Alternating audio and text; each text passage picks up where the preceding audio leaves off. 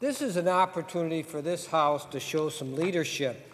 What we're talking about in this amendment is basically the governor's bill that he introduced yesterday, which allows the racing industry in this state to continue.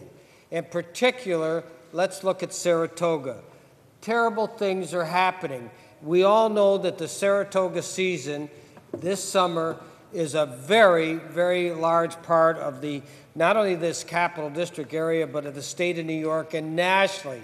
They come from all over the country for this.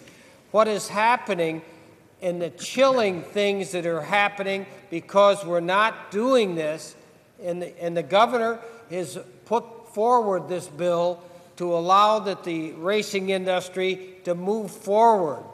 And I would urge my colleagues to advance this amendment because it really promotes the governor's bill, which we have to do, which we will do, and it is really not something that is controversial. It's not Republican, it's not Democrat, it's the right thing to do, and I urge you to vote yes on this amendment, and we can go forward and show that this House really cares about a huge industry in this state, the racing industry. I urge you a yes vote.